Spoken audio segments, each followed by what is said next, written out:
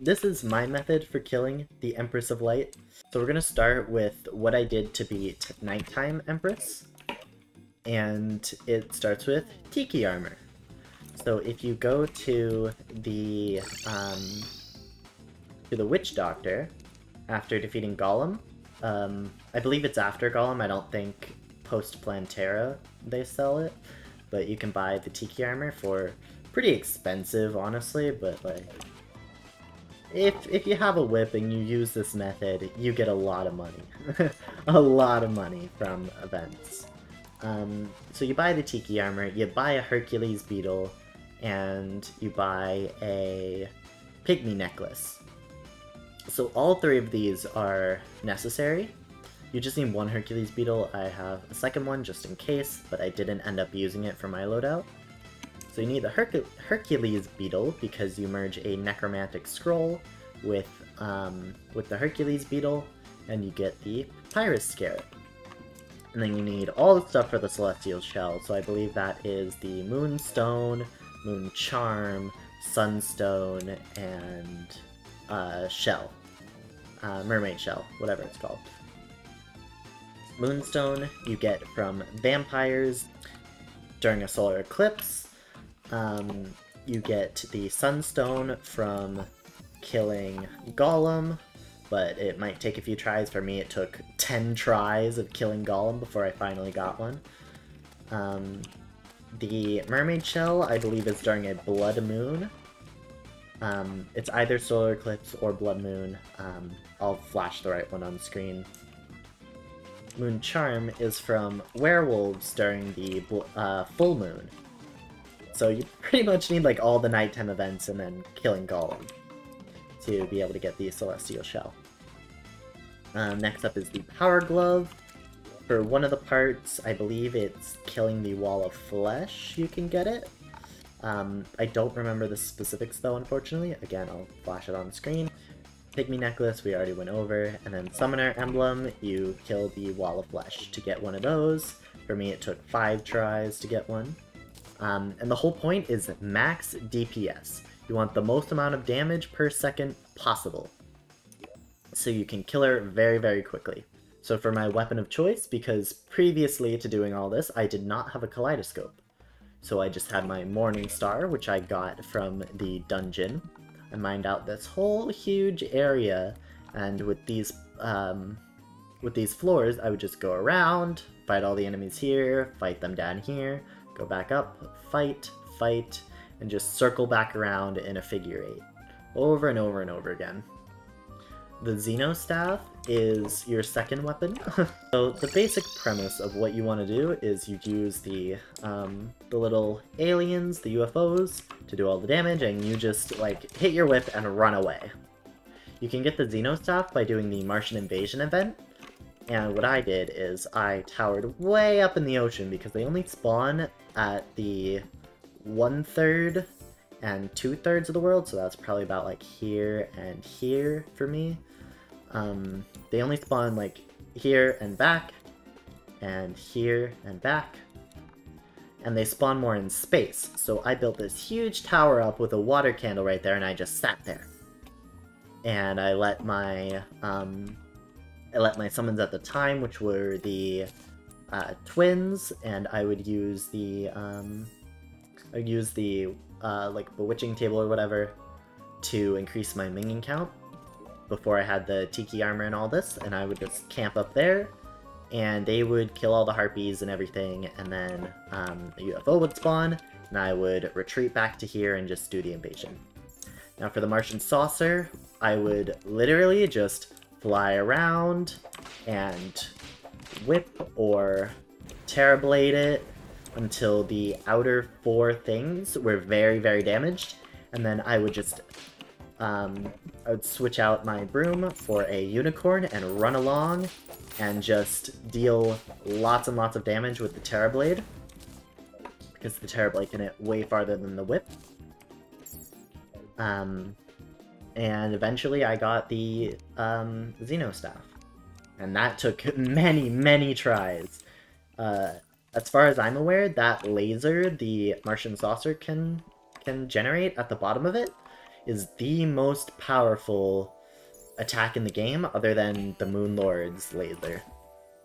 So that was a huge killer most of the time for me.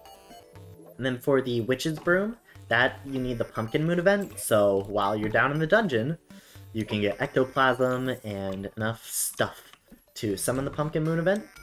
And then once it becomes night, you summon it, and you kill Morning Woods for the Witch's Broom. And I made this huge pit down here of all lava. Oh geez, it's a blood moon. Oh wait, that means they'll spawn faster. Good. So you can increase the spawn rate of prismatic lacewings. So what I would do is I would catch them with a bug net to have them for later. So blood moons increase their spawn rate. So blood moon plus water candle equals profit. Oh, there's one now. Where is it? There you are. We're just gonna kill it. And this is my strategy.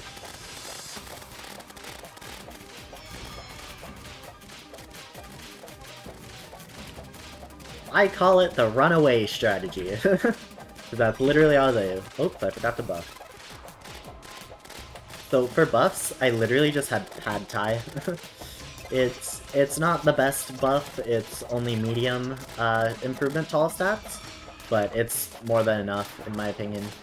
Like if you're gonna take damage, major improvement is not gonna help much. But if you don't take damage, then that's great. Ooh, that was close. But yeah, you kind of just circle around her and run away as much as possible. This is a huge killer. Okay, she's at less than 10,000. That's really good. And the Witch's Broom is very nice. Yep, there we go. Damageless as well, oh, until the very end. So if we were doing that during the daytime, we would have won, and we would have gotten the Terra Prisma. But yeah, that's kind of how you do it. You just kind of kite around everything, run away as much as possible. In my experience, it's way easier to go down than up with the Witch's Broom. Up just feels way slower to me than going down. Maybe that's intentional, maybe that's just a placebo. I'm not really sure. So I try to gain as much height as possible in the beginning of the fight, and then towards second phase I kind of dip down as much as I need to. Before going back up, and that's a way to really help your chances at surviving. And I highly recommend practicing against Night Empress rather than Day Empress, because if it's Day Empress, then you get one hit and then you're done. It's significantly easier when you have enough wiggle room to survive. But yeah, I made this huge arena. All of this is one layer of lava.